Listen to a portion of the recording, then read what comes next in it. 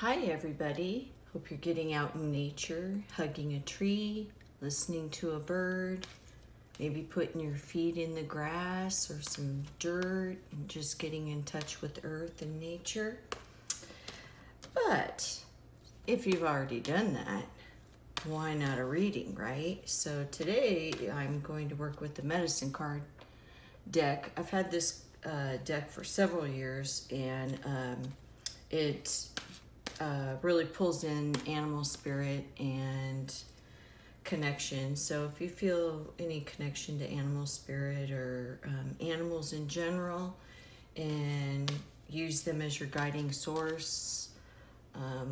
My brother uses birds, all different types of birds, for his guiding source, and each bird has a different meaning. It just really depends on what resonates with you. But we're going to start out with pulling in some crystal energy. I always like to get a feel for the vibe for the reading, and so let's see what comes out. I've been shuffling the whole time we're talking. Let's see what pops out here. And then if I have the crystal, then I'll pause it and go grab as many crystals as I can, and they're just falling out all over. So we've got quartz. There's quartz. So clear, transparent, easily available. It's an amplifier. It's purity. It's receptive energy. So the healing part of it is basically works with any part of the body system. So I'm going to go ahead and pull in all my quartz. That sounds fun. I haven't pulled this card in a very long time. I will be right back. Okay, welcome back everybody. I grabbed the crystal, all the crystal quartz that I had, and it's really been a long time since I pulled that card, so I was kind of thrown off there. So anyway, it's great energy. I feel a little bit of abundance, but I also feel that this is a time of clarity, and that the quartz energy is really going to bring in some clarity. So I feel like we're going to get a very clear message with our medicine cards today. I don't think there's really going to be any question about what's going on and what we have to deal with. So this layout's a little bit different. I always work this one a little bit differently because the spirit animal can be so powerful that we don't need as many cards, and it's very clear cut. The deck actually comes with a book, and I'm very familiar with most of the animals in here, but I probably will take a moment to meditate on the cards after I've pulled them. I'm shuffling the whole time we're talking, and just to get a more concise reading with this one. These can be very clear, and you're just never left wondering about them. You just have to take a few moments to really process all the information. So it reminds me a lot of the Liquid Crystal series deck that comes with a book and everything, but it's just when you're dealing with certain cards that you connect with, even though you know what the message is, you want to make sure that message that is always meant for you might have a much broader meaning. And so it's always good to refer to the book so you can reach as many people as possible in the reading. So that's why I take the time to do that, and it's not the typical tarot. So anyway, glad I had a moment to explain all that while I was shuffling. These are very, very well shuffled. So I'm just going to get going, and we're going to go ahead and just see what we got here. I always kind of go by a visual. Okay, we've got the lizard, which is funny because I'm in Arizona. The owl, and the contrary. They call it the contrary in this deck. And the moose. And then down here, this is our obstacle card that we put down here. And that is the badger. Oh my goodness, the badger. The badger is like the most powerful The Badger is the most powerful in this deck. So it's basically the most ruthless. This is going to be very interesting, and I'm really excited about this. So let's see, make sure that you can see all these up here. I'll put this up here. There we go. So we've got the Lizard in reverse, contrary, the Owl in contrary, and then we've got the Moose in the positive, and then our obstacles is the Badger, which is, this is going to be very interesting. Okay, so I'm going to take a few moments. I'm going to meditate. I'm going to refer to the book, connect with the animal spirit, and I will return very shortly. And I can tell I'm already getting excited because I can see what's transpiring here. So this is exciting. So I will be back in just a minute. Okay, the first card here is the Lizard card. It is in the reverse, the contrary is what this deck calls it. I'm going to bring it up this way so you can see it for a moment. So the Lizard is the animal spirit that basically creates the shade and enjoys the shade and is impatient, real nice and relaxed in the shade. And it's basically called, the Lizard is the dreamer. So the Lizard is relaxed enough to be in the dream state for a very long time. So in this medicine card deck, the Lizard is considered the dreamer of the deck. So the fact that it's in the contrary means that and given the whole rest of the reading, there's two versions here. There's people that like literally dream, that have a lot of dreams going on. There's a lot of messages that are coming through in those dreams, and some of you are not paying attention to those. I personally don't have that many dreams. So whenever a reading like this comes up, this to me refers to my dreams, like my aspirations and my goals, which the rest of this reading also pertains to goals. So that's, you'll see as we go further into it. So basically what this is saying is anyone that has aspirations or literal dreams, they're basically in a stagnant position right now, and it's very basically stopped. Everything has stopped at this point. So it's a shadow work. This is where the shadow work needs to come in, because the Lizard's just hanging out in the biggest part of the shadow of the desert, and that's where the Lizard does all of his dreaming. So there's a lot of shadow work that needs to be done. The whole reason everything has stopped for your aspirations, or that you're not paying attention to your literal dreams, is because there's something that is definitely in the shadow that is not being illuminated at the time. So definitely need to work on what that is. And that brings us into the owl, because the owl is the animal that can see. It doesn't need illumination. I'll put it upright so you can see it for a moment. But the owl doesn't need illumination. The owl can see through all the shadows and all the darkness. So because the owl can see through all the darkness, if this was in the upright position, this would mean we're on our way with this reading. But however, it's in the reverse, in the contrary.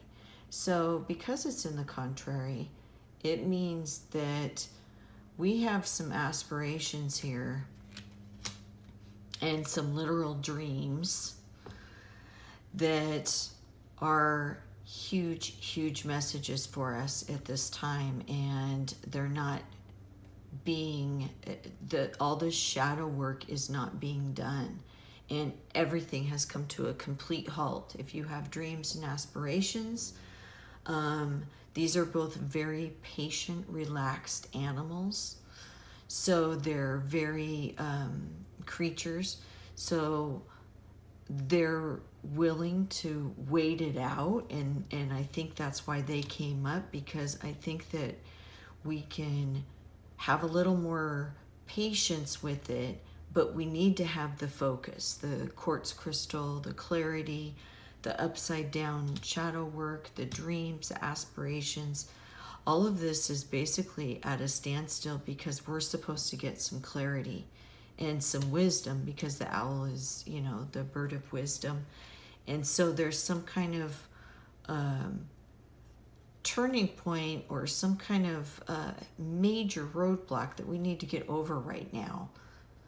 But the good thing is that there's the moose in the upright position. And the moose is also about patience. It's like the animal of grandfather. It's the largest of the deer family. It's the most patient, the most kind. It's all about self-esteem. That's what the moose represents the north energy on the medicine wheel. And that is all about self-esteem, and you have all your knowledge now. So now that you have all your knowledge, you know that you need clarity with the crystal energy and the owl and the wisdom, all the shadow work here. And once the shadow work is worked on, and this is your own thing that you got to figure out what it is. Why do you keep having roadblocks? Why does every project you have reach a certain point and it just stops? Why does the, or even in the dreams, who does this represent? Who, the owl, who? You know, who within yourself is stopping yourself from dreaming further and seeing what your messages have to tell you in your dreams.